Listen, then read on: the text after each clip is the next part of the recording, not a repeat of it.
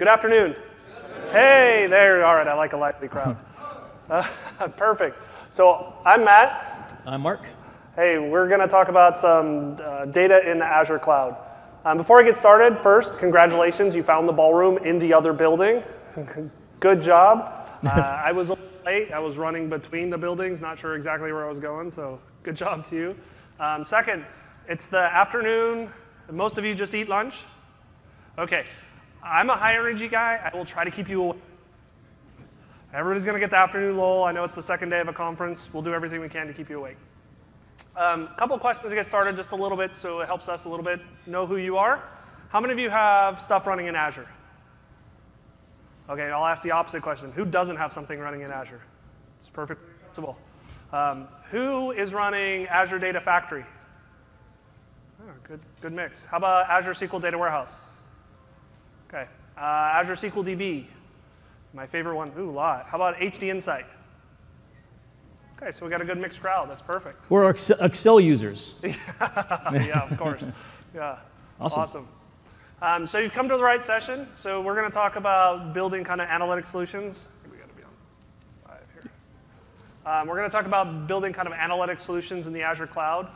We will mix a little bit of kind of high-level scenarios. We're going to walk kind of a demo scenario. And then we'll talk specifically about some of the products and the capabilities that are either announced or have recently been announced or that are available in the products. This is intended to be interactive. If Mark and I stand up here for an hour and 15 minutes and just talk and nobody asks questions or things like that, it's not usually the best use of time. So if you have questions, if we say something you're not sure about or want some clarification, please raise your hand. Either step to the mic or repeat the question so that it can be on the recording, okay? But this is truly intended to be interactive. So we're going to walk through a hypothetical scenario, water consumption. So really what we're going to do is we're going to kind of go through the process of how do we grab the data, how do we process the data into Azure, how do we land the data, and then how do we ultimately report on it. So we're going to kind of build that whole pipeline here and talk about some of the best practices of the products, some of the integration points, some of the new features as we go. So that's kind of the basic kind of summary of what we're going to do for the next 60 minutes or so. As you can see, we're going to collect a bunch of data sets. So we're going to pull from a bunch of different places, NOAA, drought.gov, places like that. We're going to take all that data. We're going to land it. We're going to process it in a couple of different ways, not only with SQL Data Warehouse and ADF. Mark's got some interesting things to show you in the way that we can process it with some of the other products. So we're going to give you kind of an overview of how all these things work and how they fit. We'll ultimately land it in a SQL Data Warehouse, and then we'll build a report off the top of that. So we'll kind of walk you through the flow. Really, it's that whole flow from beginning to end that we're kind of trying to show you some of the best practices and integration points, as well as then diving deep on, hey, here's a specific thing about a product or a feature that we've just released that we can talk about and give you some insight on how that works. We'll be playing kind of a couple of different scenarios or personas here. Mark's going to play kind of the ETL developer, data developer, moving the data from one location into the cloud, for example. And I'm ultimately going to play like the analyst role. So now that I've got that data in a SQL Data Warehouse, how do I go build some basic queries, and how do I report on it? The key distinction there will be I'll show some of our new stuff with our new Gen 2 offer that came out just in the last week or so. So ultimately, the outcome of this, it's like a magic trick. I'm a big fan of, there's a show called Penn and Teller, Fool Me. And really the idea is that you go in and you try to do a magic trick. And there was a great magician. He went in and said, here's the trick. And he actually explained the trick. And then he tried to show you how he did it. And you knew what the outcome was, and you knew where he was starting, but you could not figure out how he did it in the middle. Fortunately for you today, we're not going to be sleight-of-handing anything. This is ultimately our output. We're going to build a simple chart that shows population growth, which is kind of the light blue line there, with drought conditions. And the color indicates a deeper drought. So as you can see, we're just looking for a simple correlation. If population grows, do we see more drought conditions? We're going to show you how we took all these disparate sources and got here. So this is ultimately the outcome of where we're going. So from here, I'm going to drop over to Mark, and he's going to start with how do we go from just an idea to start to building and aggregating that data. Awesome. OK, so thanks, Matt. One or two quick further dives into data integration before I go into Data Factory a little bit more. I know that several of you raised your hands around being Data Factory users, which is awesome. Thank you so much. And let me ask you a question. Who's using the older sort of V1 original version of Data Factory? Just a few. And how about the newer, the V2 updated version? Excellent. Are you typically, you can just shout this out, but I'm curious, are you typically building your pipelines through code and through PowerShell scripts, or are you using the UI to build pipelines? C#, UI, C#. OK. So what I'm going to actually demonstrate today, when we jump to the demo because of time, is more of a sort of visual data engineer building a pipeline that is meant to take all these different sources of water and population and drought conditions and weather, and we're going to munge that together to create an analytical solution in Data Warehouse. So we're going to land the data in Data Warehouse, and then Matt is going to jump back up here, and he's going to show you how to use Data Warehouse and how to use Power BI to report on that data. OK, so one other thing. Anybody use other tools for data integration, like maybe SSIS here in the room? Excellent. OK, so what I'm going to do is I'm going to show you the UI for Data Factory to do this job, to do this task. And you're going to see there's a lot of similarities around what we're doing with a graphical experience for Data Factory with SSIS. But of course, Data Factory is all in the cloud. All right, so let's jump into how we're going to build this solution. So what we're going to do is Data Factory is going to be grabbing these files from different sources. We're going to grab files from S3 from Amazon. We're going to grab some NOAA data, so some oceanic administration, blah, blah, data. We're going to also grab some data from blob storage, which is going to be some county information. So we're going to have information about location, lats, longs, FIPS codes, those sorts of things. We're also going to use a REST API so we can get weather data, the most recent weather data from a REST API. These are obviously not the only ways you can acquire data into Data Factory or through Data Factory into Data Warehouse, but these are just kind of the things that we're going to demonstrate today. Then we're going to transform, clean, normalize that data, essentially data transformation with Data Factory. And the way that Data Factory works today for this task is that you dispatch that task to execution engines such as Data Warehouse or Azure Databricks, HD Insight. OK, this is another question I meant to ask. I'd love to see sort of, again, please just shout out, make it interactive. What are some of the transformation engines that you all are using with Data Factory? Is it HD Insight, SQL DB, none of the above? HD Insight? Anybody using Azure Databricks yet with ADF? Try a little bit, OK. If you didn't succeed, please see me afterwards.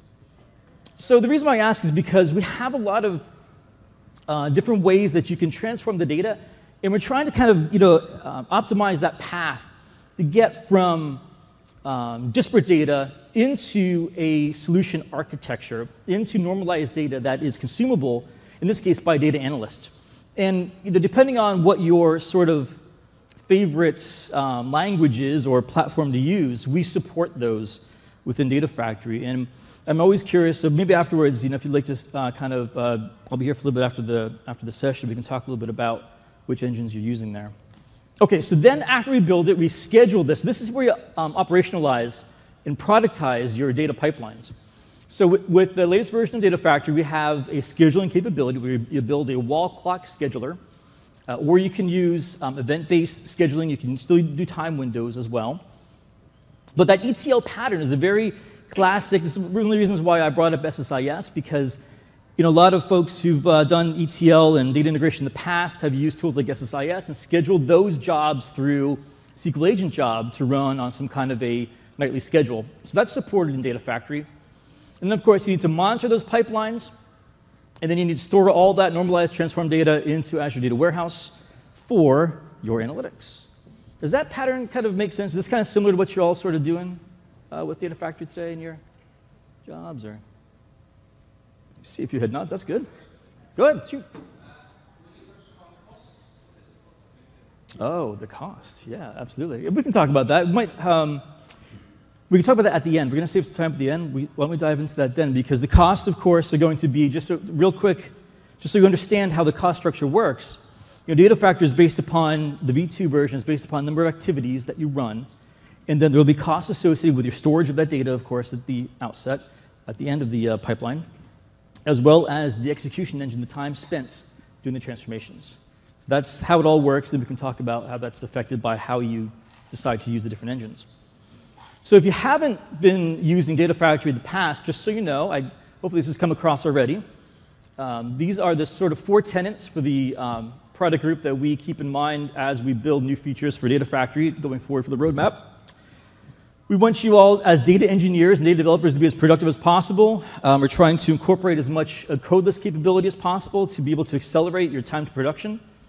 It's hybrid, so we're focused here, of course, in Azure, but at the end of the day, we have gateways or self-hosted integration runtime, it's called, that can communicate back and forth with your on-prem data as well. A very popular feature in Data Factory. Serverless in the sense that Data Factory does not require you to do with like SSIS. You don't have to install software. You don't stand up a client-server sort of architecture. It is all in the cloud, and it's scalable. One of the big real value adds to using Data Factory for your integration in Azure is that it leverages our own data movement as a service in the back end, right? So auto scales, auto detects the regions, the most appropriate region to move your data through the fabric of Azure as you're moving from one source to another. So it's very optimized in that sense. You don't have to worry about those sorts of things. All right, so this slide that I have up here is if you've stopped by our booth, we have a booth that's dedicated to this whole architecture solution, analytical solution space called Modern Data Warehouse over in the Expo Center. And this is very similar to what we show up on the screen. And this is kind of there's like 20,000 different ways to express the same idea. But the primary thing to get out of this is that we want to be able to acquire data from any source at any speed, any velocity. It doesn't have to be, normalized. It doesn't have to be relational data. It can be non-relational data. It can be from a database or files. So we kind of expand upon what SSIS has done over the years with very, very, well-defined sort of schema-based data integration, and we enable really any kind of data sources, and then you ingest those through that data movement as a service, store it into whatever stores that you need to. A really common, I don't think this slide doesn't get this across very well, but a really common pattern is that store section, I guess it does kind of say it there, is that we land the data into sort of a staging area like a data lake store or Azure Storage, and that becomes a place where you can then divide that data out to the most appropriate sort of, think of kind of like the polyglot persistence kind of pattern, where you put data, maybe that's faster moving data goes into Cosmos DB. The analytical data could go into Azure Data Warehouse, and so on and so forth. At the end of the day, you end up on the right-hand side, which is all of the business value that you're getting out of doing all this hard work. And that's what Data Factory enables. So 1 or 2 more slides. Yeah. So just kind of refine that into what we're going to show today. I talked about the sources, the weather, REST APIs, the drought data, the counties, the NOAA data, all in different sources. We can connect to any cloud. We can connect to on-prem. Data Factory is going to orchestrate all of this and is going to operationalize it. Now, when we get into the transformation piece, we're going to use a Databricks to transform the data. We're also going to use SQL Data Warehouse. So it's not a one or the other. You can leverage multiple engines to transform data within a single pipeline. They're all transformed through what are called activities within a pipeline in Data Factory. And we're going to land the data in Data Lake Store. And then we're going to use Polybase to load Data Warehouse. Polybase being the most optimal way to load data in parallel into SQL Data Warehouse. In our demo, we're not going to show analysis services, but it's a very common way to build those sort of data marts, those cubes around all the data that you're storing in Data Warehouse. There's obviously many other patterns that you can leverage. I'm sure Matt will touch on some of those. But a common pattern that we see is analysis services being used in there. And then we'll show at the end, if we do it right, we will end up with the report in Power BI similar to what Matt showed the picture of earlier. Last thing I want to make sure you understand from Data Factory is that these are all the different components that you work with. So when I bring up the UI, you'll see that I'll be in the pipeline builder in the UI. And the pipeline is made up of several activities that are sequenced together. You can sequence them or you can have them run in parallel. We have a link service that has the connection and credential information about your data sources and your execution engines and your data targets, your sinks. Data sets describe the data that you're working with. And then integration runtime is what moves the data around throughout all of the fabric and on-prem. So So you see at the end, what happens on the right-hand side is Data Factory moves data and it dispatches transformations. That's really the crux of what Data Factory is doing. And let me move over to my laptop and see if this works okay. Beautiful. That is not Data Factory. That is SSMS. There we go. So here is a Data Factory that I built for this demo. Now, by the way, what I did was, since we don't really have, it would be nice to have done maybe some sort of a hands-on lab or an instructor-led lab or whatnot for this kind of building this end-to-end. I'll show you how I built it and all the components, but I did take this entire set of pipelines. So you see on my screen on the left-hand side, the Canvas for Data Factory UI.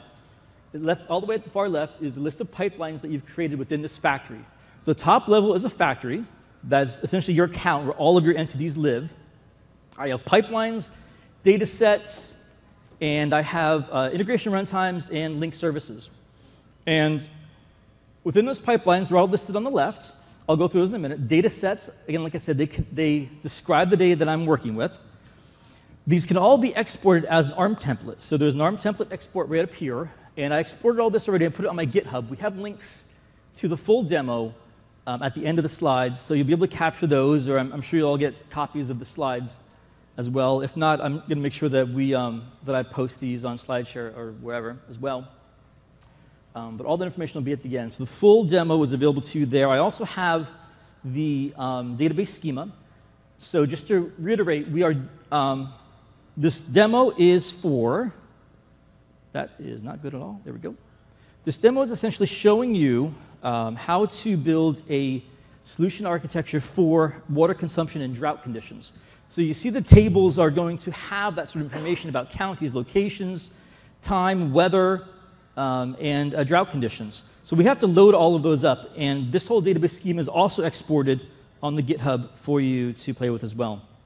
One last sort of thing about the GitHub, when you see it at the end, I also have a full lab out there with about 12 different segments in it that you can walk through to build a different demo with different data from start to finish. So go ahead and check those out, and I have my Twitter at the end, so feel free to hit me on Twitter in terms of if you get stuck on any of this stuff, okay? Before I jump into the demo, any questions so far? Is it pretty clear what we're trying to accomplish? Yeah, go ahead. Yeah. Yeah, good question. So the GUI interface, the question was, is the UI the only way to build these pipelines? And no, it's not. We have a full SDK and REST API. Another really common way to build these is through PowerShell. Those sort of mechanisms of using those tools are typically used for folks who have many, many pipelines and entities to build.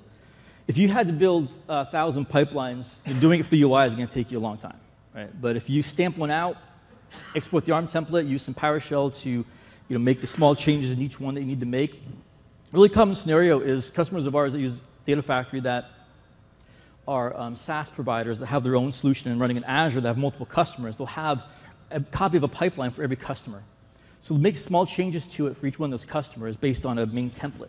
Build a template in the UI and then stamp that out and then use those. Yeah, it's a really common thing. Yep. All right, anything else? Sweet. OK, so what you do is essentially, let me actually start from a new one just to show you what a fresh new one looks like. So you just have a new pipeline, which is going to be a blank canvas. And if you're familiar with SSIS or sort of other data integration ETL tools, how am I doing on time, by the way?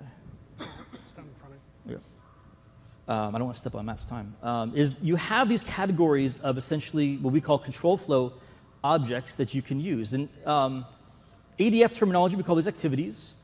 A little bit slightly different name in SSIS, but same kind of concept. That's not pretty clear on the screen. Let me expand this out a little bit. So what happens when you work with these is you just start with whatever sort of beginning stages you want to work with. So what I did for mine for this demo is because I need to move data from many different sources into data warehouse, I used what are called copy activities. So you'll see the name of the activity across the top of each one, which is copy, and then a specific name of that object. So the instantiation of each has its own name. So you say I'm loading weather, I'm loading all the different sort of data. So the copy activities here, you drag that on, and then you go into the bottom pane and you will configure that. When you configure your activities, what you're going to do is you're going to point to the data that you want to work with. So in this case, in my load weather, Let me bring this up a little bit bigger for you. In my load weather, oh, it's right here. I'm picking the data set that I want to work with, which is, the first one I'm doing is the REST API. So I'm using the HTTP source. You'll see a whole bunch of different sources you can work with. Let me show you that. So we have 74, 75, I think it is, different connectors out of the box. So when you make a new copy activity, you can make a new data set, and you'll see all the different sources that are available to you, essentially connectors that are available to you here. We also have some generic ODBC or sort of ways to connect to non-sources that aren't listed on here. But we support all of these, and we continue to come out with new and generate new connectors as the markets and customers like yourselves demand new connectors. So when you connect into that data, you need to put your credentials in there. So we have a credential manager capability that is all here in your connections. So these are my actual connections to those data sources. And I messed up my screen. There we go. So you see at the top, I connected to Key Vault. Very important to know that within Data Factory now, the way that you might want to think about storing your credentials for your different sources and destinations is to use Key Vault for that. So just use secrets, and you can access those throughout. But you'll see my connections into Databricks, into Data Warehouse, into S3, and all those sorts of things. Those are linked services. Now back into the actual pipeline itself. When you define the copy activities, in this case I'm acquiring data, you have to sync it somewhere. So I am syncing directly into Azure Data Warehouse for mine.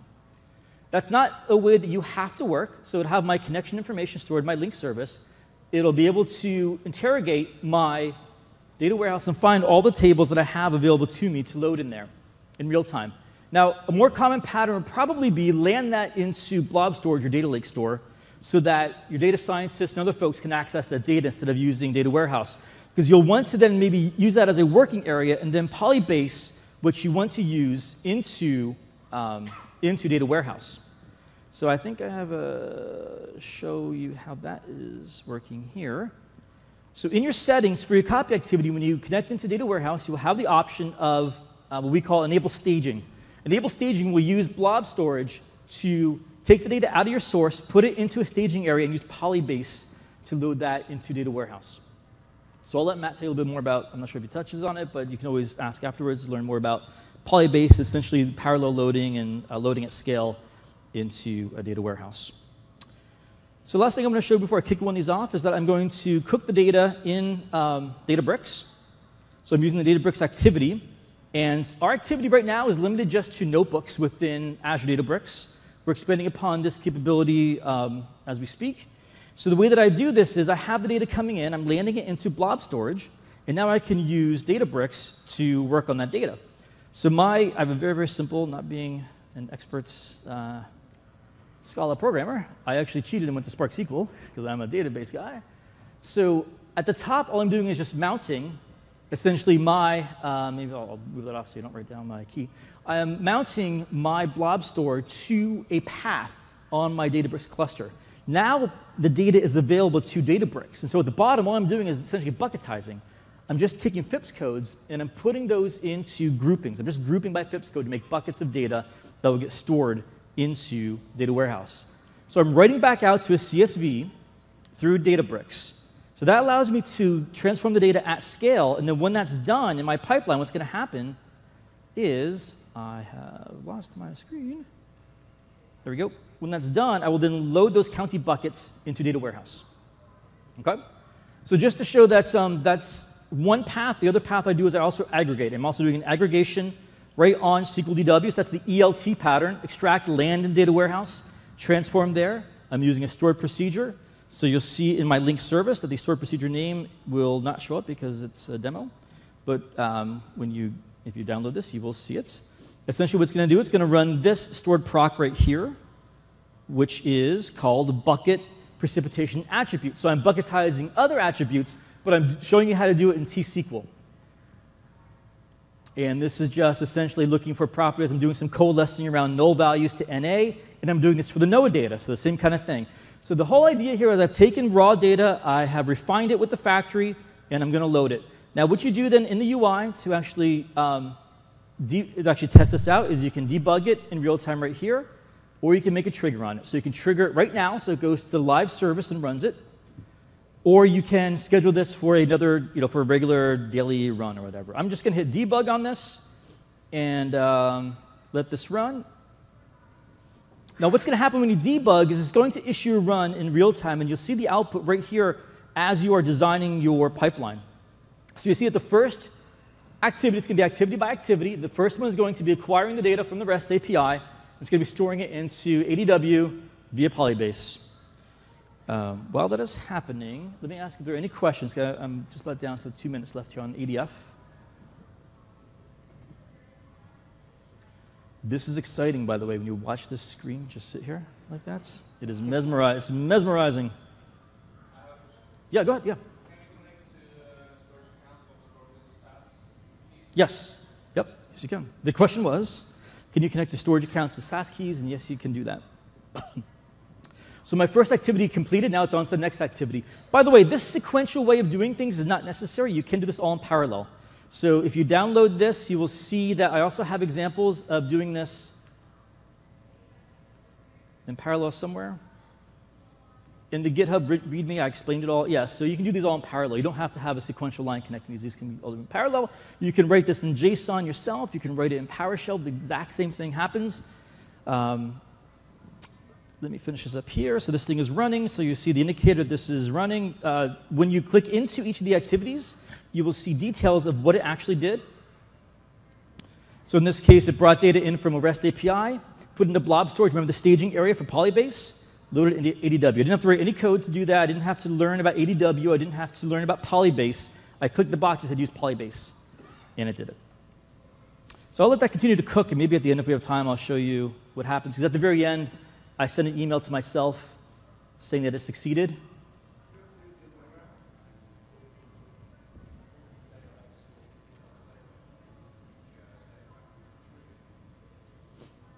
So the question was, do I pull data from Data Lake Store into Data Warehouse? Is that using stored procedures? Yeah, absolutely, you could do that. Yeah. Yeah, so I just happen to be using the copy activity just because it was the easiest way to kind of do it here. But yeah, you can do all of that through stored procs. Absolutely. So what, in that case, when you do that mechanism of what the question was just about running stored procs, ADF at that point becomes an orchestration engine and just orchestrating your stored procs. We had a customer that stopped by the booth last night that said he has 200 stored procs in SQL DW that he's orchestrating through ADF. In that case, that just means that you work on your, which is, it's kind of a nice sort of working model in that way if you have DBAs that like to write stored procs, because then your stored procs become disconnected from your pipeline. You never have to go and change your pipeline.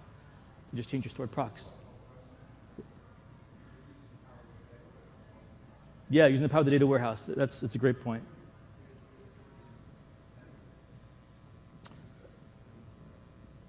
Yep, I think there's a question back there.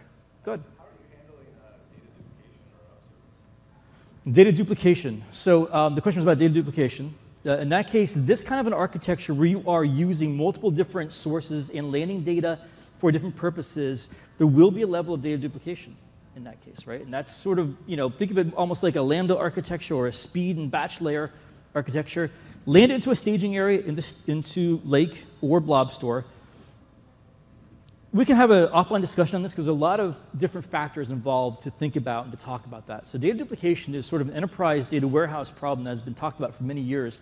And what happens in that case, I'm going to skip through these slides, and what happened in those cases back in the day when Teradata or other data warehouses were very, very expensive, data duplication was a very big problem. And now with blob storage and whatnot being relatively inexpensive, having that data sitting there becomes more of a pattern that can be more easily used, so that you can then carve off sections for data scientists, for data analysts, for different users within your organization. What we can talk about later is that does raise some governance issues that you need to be concerned about.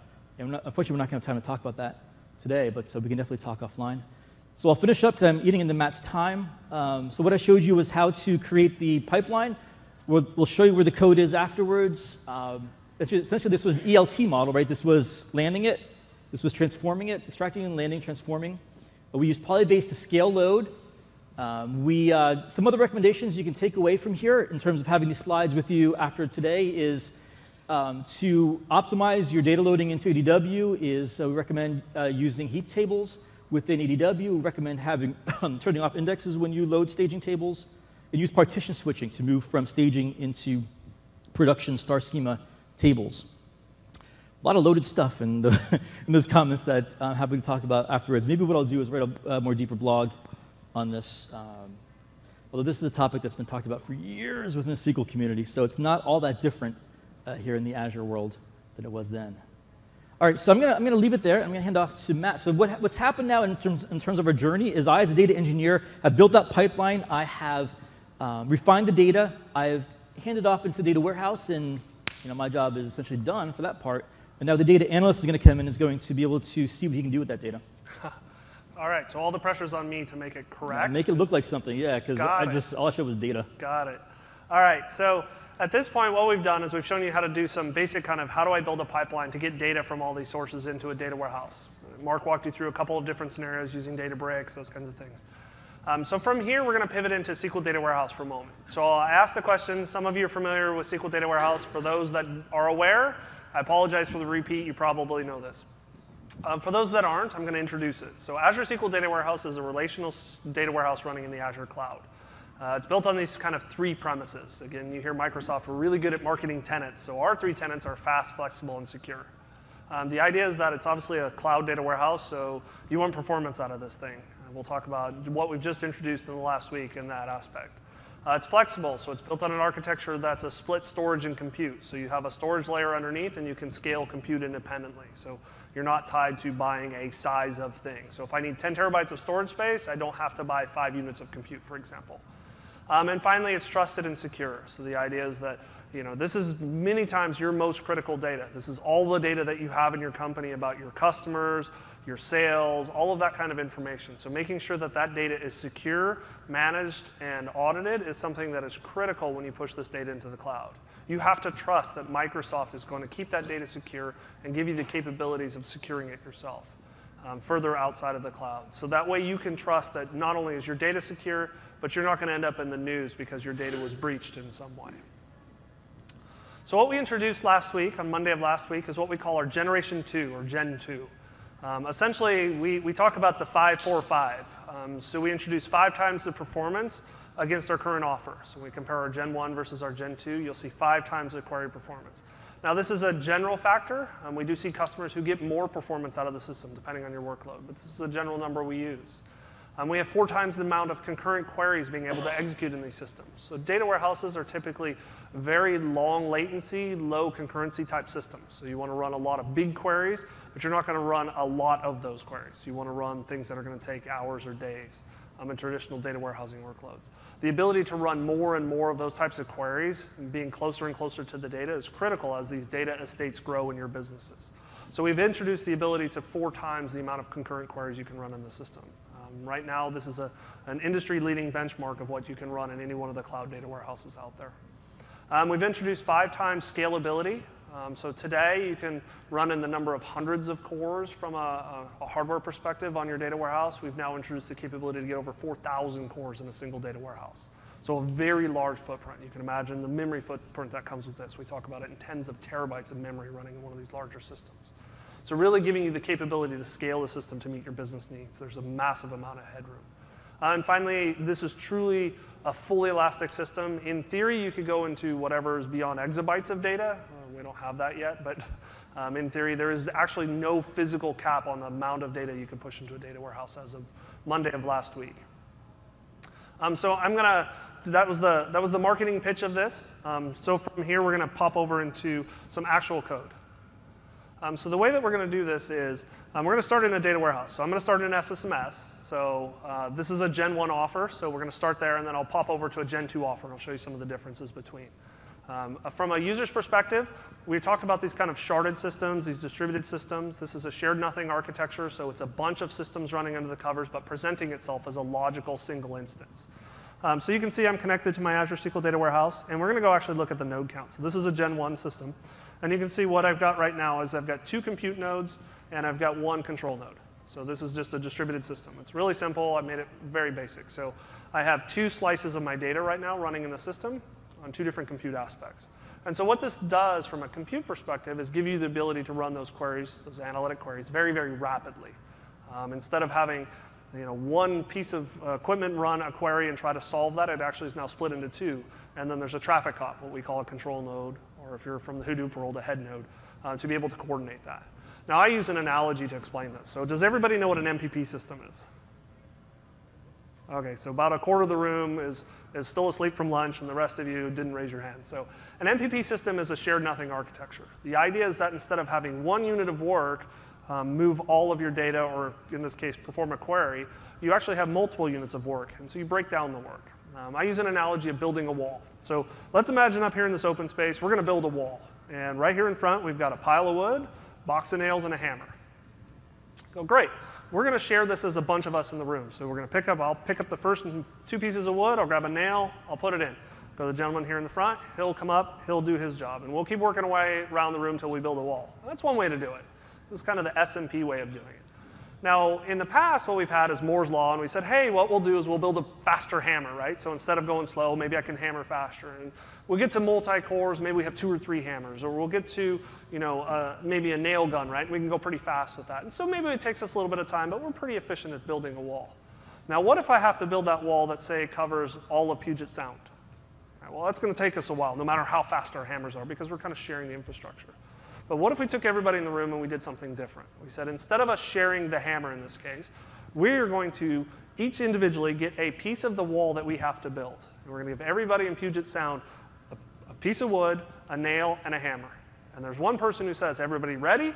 And everybody lines things up, and they're holding their nail. We say, go. Boom. Everybody hits the hammer. Wall built in a second. That's the idea. So we're distributing the work across many, many nodes. In this case, I've just picked 2 just to give you an example of what's happening. So the second part that we have to understand is what Mark kind of alluded to just a minute ago. We have a technology we call Polybase. Now, is everybody familiar with Polybase? Yeah, good. We use all kinds of internal code words, and I apologize for us explaining them here in public. What this is the concept of having your data stored in a system that is not actually sourced inside of SQL. And I'll explain that in depth. What you're about to see is a table. I'm going to go look at what we call an external table, and I'm going to do a count of it. Now, what? Uh-oh. Yeah, this is the problem. When you come in from another room and you connect, yeah, there we go. And you try to get things to work. Am I on the right? Oh, I apologize. I'll have to connect here in just a second. It connected to the wrong data warehouse. So what this will do under the covers is it's actually a table. It presents itself as a table. So you can see I'm doing a simple select count star. So it's saying, oh, I want to connect to a data or to a table, and I want to count just the number of rows. And what this is doing under the covers is the data itself is not actually stored in the data warehouse. In this case, it's actually in blob storage. So the system will go out, generate what we call a distributed query. It'll reach out into that blob storage in parallel with all of those nodes. It will read, in this case, a bunch of CSV or TSV files. It'll aggregate that information, count all of the rows in them, and then return that to me in a simple query. So as a user, I don't actually have to know that my data is in my data warehouse or it was landed in blob storage. I can actually interact with it just as I would any other kind of T-SQL-based kind of query. So I can go select star from table.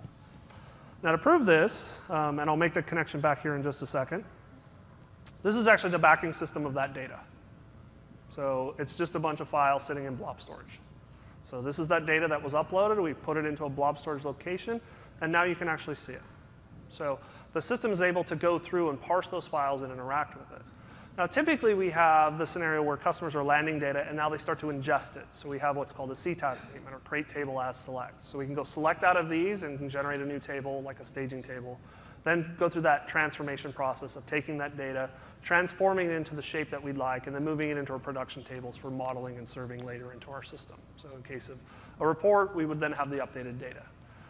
As Mark mentioned, customers do this quite often. So we have customers who run hundreds of pipelines this way. You're able to do this directly out of scripts, out of T-SQL, as I've done here before. Or you can do it through ADF pipelines. There's a bunch of mechanisms for doing this. But in this case, we're just going to simply back it that way. Now, I'm going to have to reconnect here. For some reason, this connected to, I have 2 instances running here that I want to show you, and this connected to the wrong one.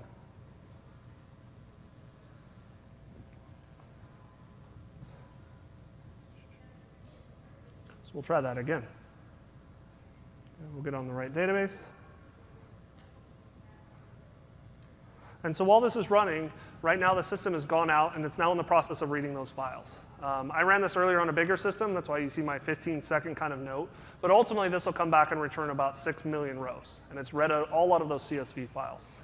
Because of its distributed nature, the more power we give to the system in the form of compute, the faster this operation will run. So as we split those files apart, we're actually able to file split and be able to read all that data in parallel and then process it. So this is just a simple example of doing that.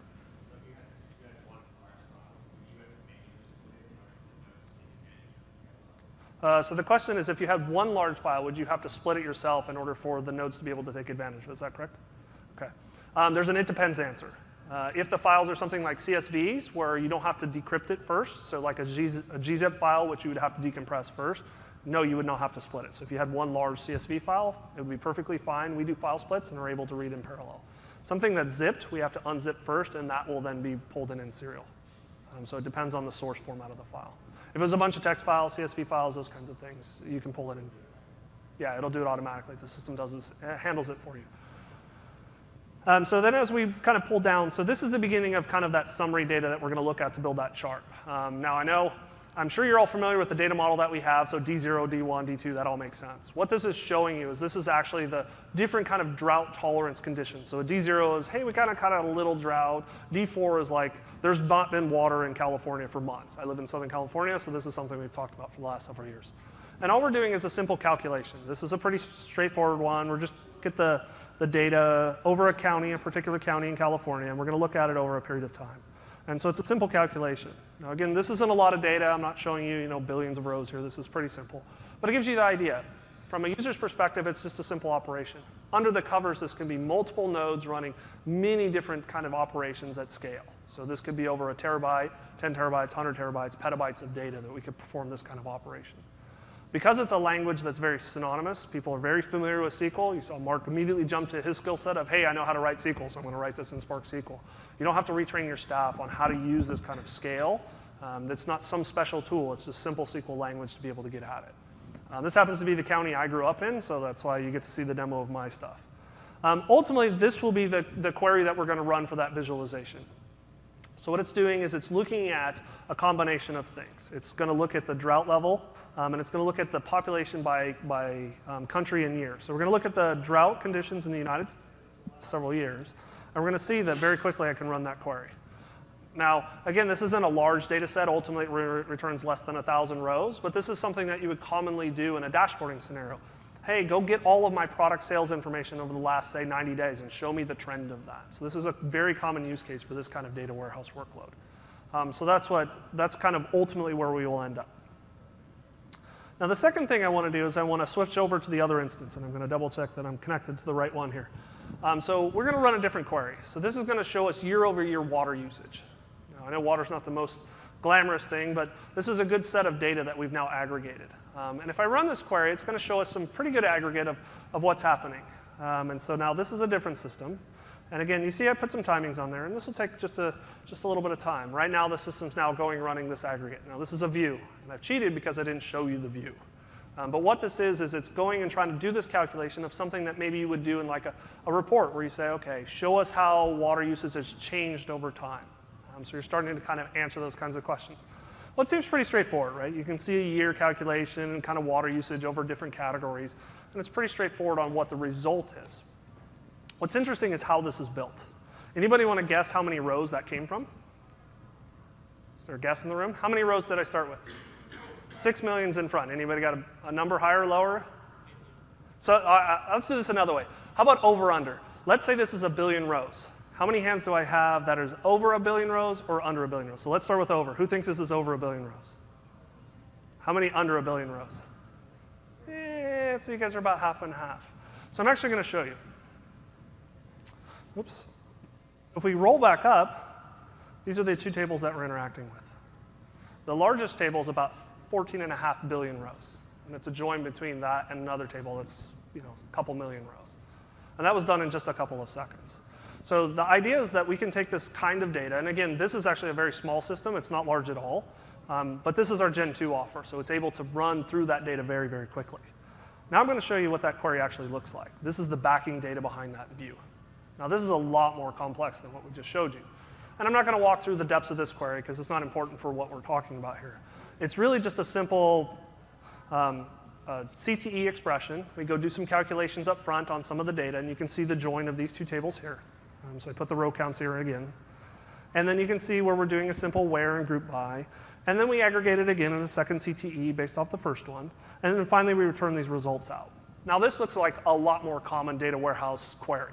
Right? The one I showed you earlier was very simplistic. And this is much more common as to what you would do or the kind of code you would write in a situation like this. You're doing some aggregations at scale. Now, again, this is only 15 billion rows, and I use that word lightly, 15. It's not very many. We have customers who run hundreds of billions or trillions of rows.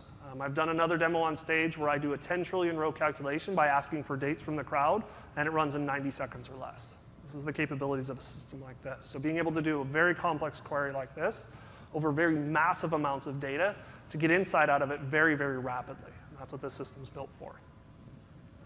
So now that we've done this, I know yeah. So the question is, where's this data stored? So this data is actually inside the SQL data warehouse. So we've pulled it in this case. Yeah, so in this case, the way that this data was ingested was we actually took it out of the blob storage and we pulled it into the data warehouse using Polybase. So we just imported it using that kind of CTAS operation we talked about. We put it into the table and started messing with it so that we could show kind of the power of the system, both connected and not connected to the actual storage. Now, I'm a Windows guy. I've been around Microsoft for a long time, so I like SSMS, but not everybody lives in the world that I live in. So we have enabled a bunch of different scenarios for connecting to this data. I'm going to show you a couple of different ways.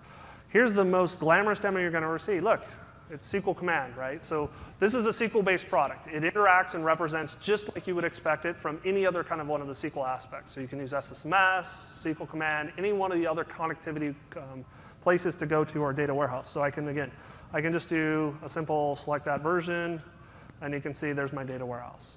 I can do the same thing through using the new SQL Operations Studio. It's the same thing. So connecting to this is a ubiquitous concept. You can connect to it from basically anything you can connect to a SQL Server database. And that includes all kinds of different things. Switching over to my analyst view, I've also connected this into my Excel report. Now, we know that the most used analytics tool in the world is Excel. Everybody uses Excel. Everybody wants to pull the data in and build their own charts, right? As much as we love Power BI and all the third-party BI tools, this is where people spend most of their time. So you can see I have that same query, the one we're going to look at here. And I'm going to run it again, because apparently my connectivity here is not that great. But you can see right now it's going out to the data warehouse. It's going to run the query, and it just pulled the results back very quickly. It's not a hard operation to do. From here, it's now in my Excel, and I can go ahead and do any kind of graph building or chart building or merging of that data that I would in Power BI or in Excel any other way. Finally, we're going to build that chart. So you can see I pulled that data, that same exact query. It's connected to the same place that we did before. I'm going to build the chart. And so this is directly connected in Power BI, and I can simply just build a chart. I'm going to go ahead and build like a stacked chart with the population overlaid over the top of it. And I can simply start to put data in here. So I could take my date. Sorry, my eyes aren't so great. I'm going to grab my population, put that in my line value. And I'm going to put my shared data here as my date. And then I'm going to start building out my values. So I'm going to put the drought conditions just kind of stacked on top of each other.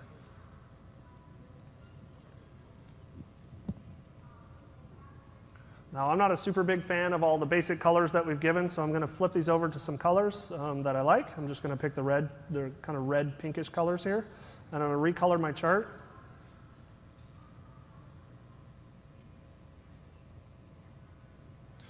And what we've been able to do is we've been able to take all that weather data that we had originally. We've been able to run it through Azure Data Factory, in Databricks, process all that data, munge all that data, transform it, land it in blob storage and stage, ingest it into SQL Data Warehouse, and then ultimately build a query and view in Power BI. And we've done this in roughly 25 to 30 minutes. Now, Mark and I cheated a little bit. We set up the system ahead of time. We had our tables created. We had the services provisioned. So this should take somebody who doesn't know what they're doing, if you're following the directions, probably a day. It's really not that hard to go from just a set of data and starting to build insight in these systems. Now, if we go back and map to our presentation, we want to see how well did we do? How close were we? So pretty close. Pretty close. The data is actually a little different because from the time we started this, and I built this chart originally, till the time I just built it, we actually added some data. So really, really close. The aggregations are about half of 1% off. But you can see we can go from kind of getting some basic data. We merge things from a bunch of different sources.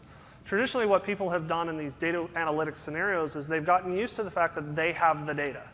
I have data in my reporting system. I have data in my OLTP system. I have data in whatever source systems I have. And they haven't thought through the ability of being able to pull from all these disparate sources. Merge all of that data, be able to build it at scale, expose it to your audience, and then ultimately build reporting. Now again, this is a very simple walkthrough, a simple story arc to get you from A to B to walk you through kind of the details of this. But the idea is that you can take these analytic solutions in the cloud and use this as a platform to start to build out your entire data estate. Some of the things we didn't talk about is now if we took that architecture that we started with, you'd be able to start adding in different components.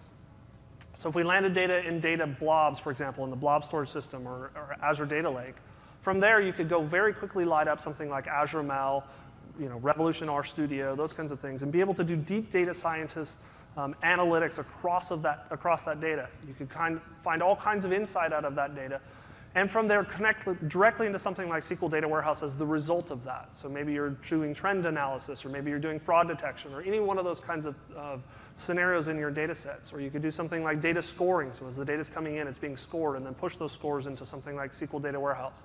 Where you have these kind of different roles. So I, as an analyst, I don't really care how you got the score. I just trust that your score is correct. You're the data scientist, and so I'm going to be able to use that in maybe telling me what customer is likely to churn based on the algorithms that you built for, say, churn detection and the data that you have. And so it's really easy to start to combine and mix these products. The biggest takeaway out of this session that you can have is that as you move to the cloud, or as you're augmenting the cloud experience that you already have, it's that these data tools are allowing you to be able to move in and out of the scenarios that you need very, very rapidly. Now, again, in 25 minutes, we built a kind of contrived demo to get you from 0 to hero in just a few minutes. But the idea is that from here, you could take this as a basis and start to build out the rest of your estate. You could think about how do you go this data, say, partner companies or different parts of your company that are interested in the same data but in different views. Or start to build into some of the machine learning, start to take advantage of, to get insight out of your data and really build out this entire portfolio of data that can now serve and drive your business forward. So with that, we're going to kind of roll. Before you go to the last slide, Matt, there's one thing I just wanted to make sure that I point out, because I realized that as he was talking, it's a good point that we didn't really explain Polybase up front, which I kept hitting Polybase, like, well, nobody, we don't all know what Polybase is.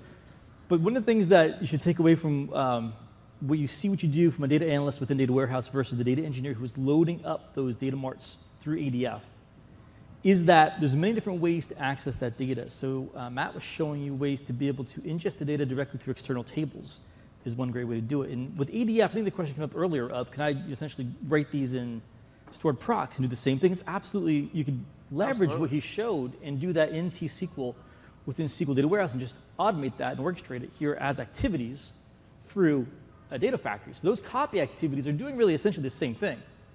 Taking data from sources, putting it into Blob, and polybasing that into ADW. It depends on where you'd rather have that sit.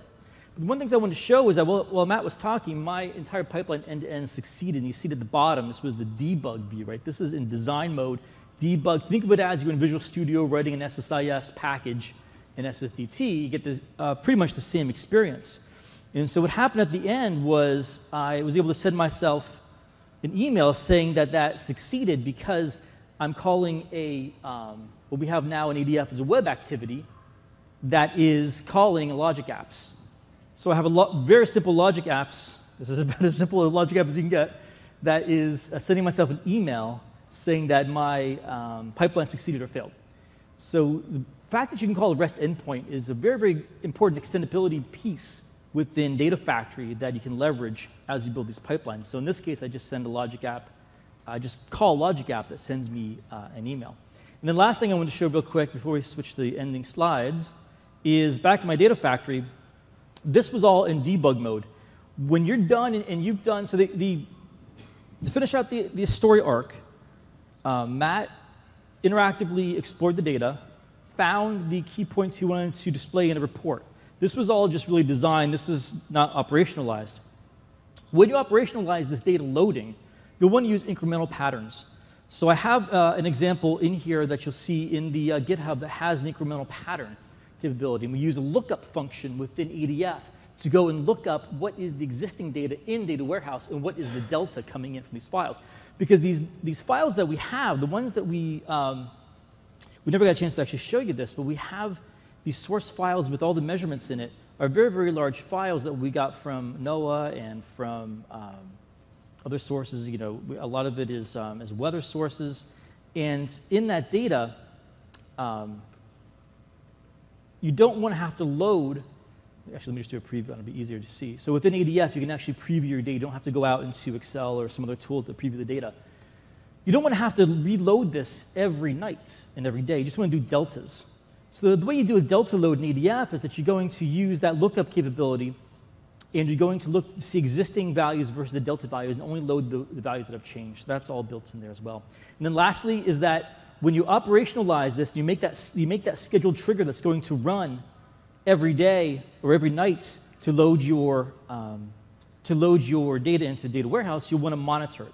So the common ways to monitor pipelines within ADF is to either use this visual tool directly within the portal within ADF, or you can use Azure Monitor.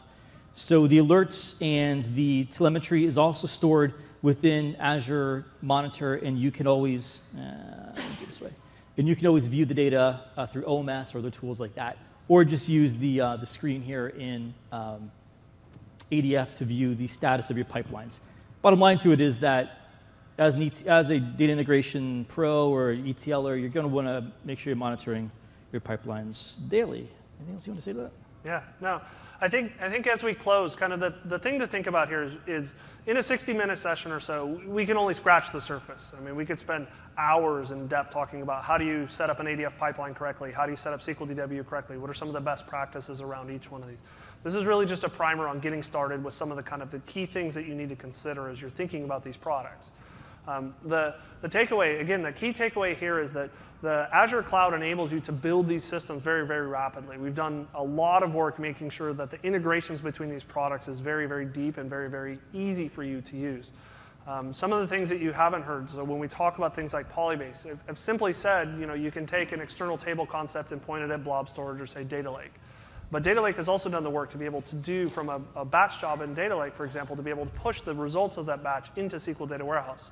So if you happen to have deeper skills in, say, USQL or that side of the world, C#, and you're more comfortable in that language working within Data Lake, you're more than allowed and encouraged to work from that model instead of having to go learn a new language, say T-SQL to you. Or vice versa. If you're very versed in, say, SQL-based languages, you can work from that model. And so a lot of times it really comes from your perspective on where you're coming from and how to get enabled. We've also simplified some other things, as Mark walked you through, the creation of data from a source through a copy command. There's a wizard for this. You can literally just open it up, and it's 6 or 7 screens of click, click, click, and add some details, and you can actually move data through a simple wizard in a browser, being able to set up these pipelines. Or within Azure SQL Data Warehouse, the ability to go right to the portal and say, I have a data warehouse that I've set up. I'm going to click a button and open up an Azure analysis model for additional kind of caching tier or additional reporting, depending on kind of the scenario you have.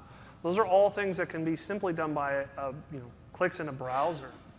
And so these integrations are a different way than, say, if you were used to building on-premises systems. As we used to think about this 5, 10, 15 years ago, we used to have conversations that sounded like, hey, go start budgeting for something that's got 2 commas in it because you're going to have to build this big pipeline with a bunch of resources. And we're going to spend a lot of time up front in thinking about how we're going to do this correctly. In the cloud, you can very quickly build these systems up, tear them down, and rebuild them as you learn. So the idea is that get your data out there. It's like DevOps with data. So you kind of have this data operation where you're constantly learning and growing and changing.